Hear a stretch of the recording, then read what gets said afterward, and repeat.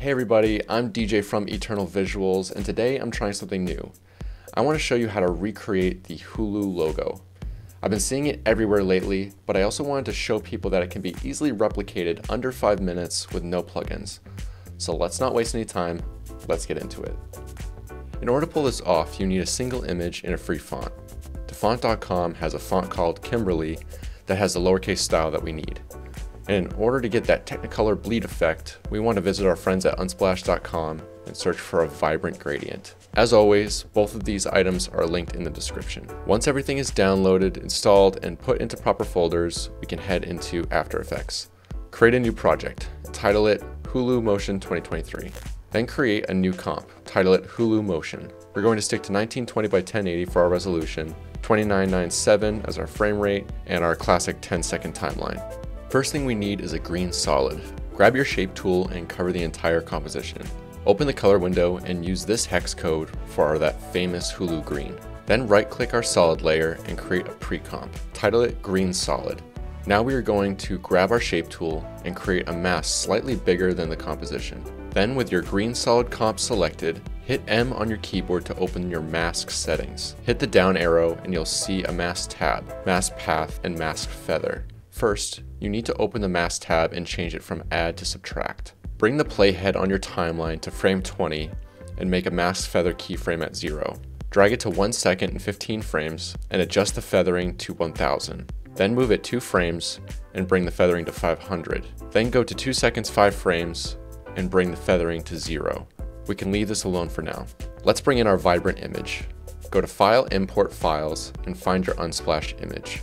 Drag it on top of your timeline and scale it down to 27% by hitting S on your keyboard.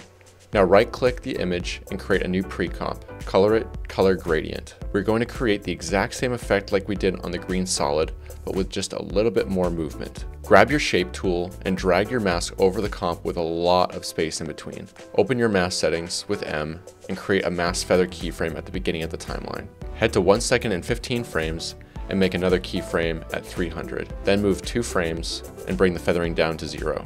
Add Easy Out to the beginning keyframe, Easy Ease to the middle keyframes, and Easy In to the closing keyframes by right-clicking. Head over to your Effects tab and search for Hue&Saturation.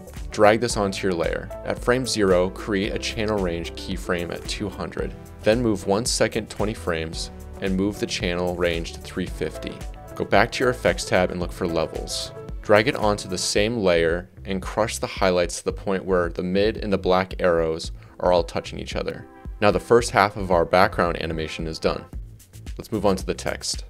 Select your type tool and type your desired text. I'm going to stick with Motion. Select the Kimberley font and make the font size to 160. Click the color box and use the same green hex code from our green solid.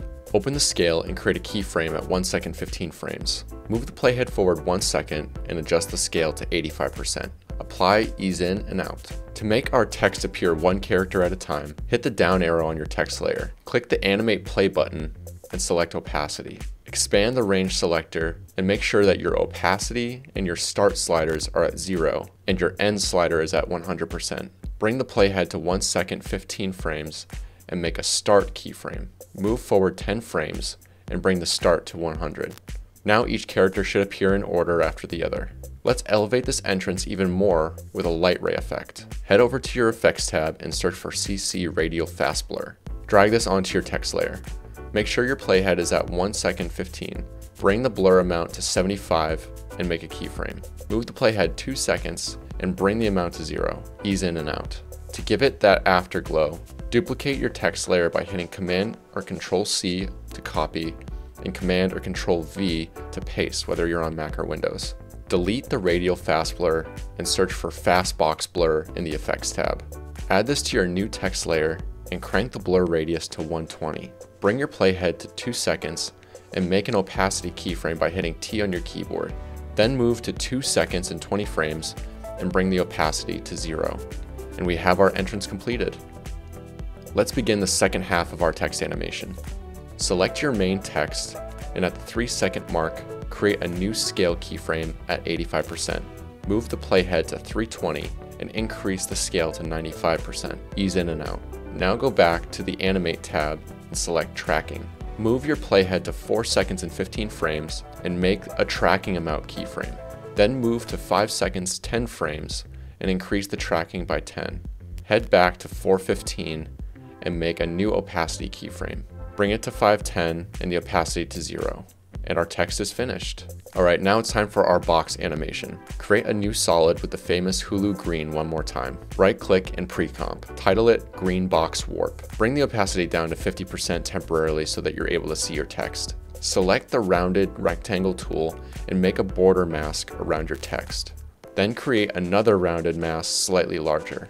Under the mask settings, set the first mask to subtract and the second mask to intersect. At 3 seconds and 5 frames, create keyframes on both masks. Move the playhead to 322 on your timeline and adjust the mask to scale with the text and increase the inside mask to create a thin green border. Now move the playhead to 4:15 and increase the outside mask to fill the entire composition. For mask 2, right-click your keyframes and use Easy Out, Easy Ease, and Ease In. Go back to 404 on your timeline and make a copy of your second keyframe from your first mask. Then jump to 5 seconds and scale the mask to fill the entire comp. Easy Out, Easy Ease, and Easy In. To smooth out these actions, go into your graph editor for both masks by selecting the keyframes and then clicking the graph editor icon. Then use the curve tools to smooth out the overall movement.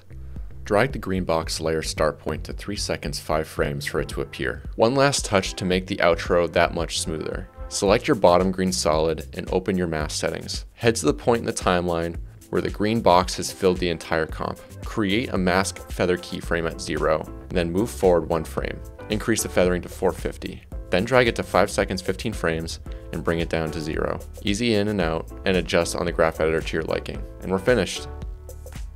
I know there are a lot of specific keyframe instructions in this tutorial, but in order to match up with the timing of the logo, it was necessary. Hopefully you were able to still see how some of the major effects were done and you can add them to your tool belt. But hopefully you learned something today and look forward to seeing you in the next one.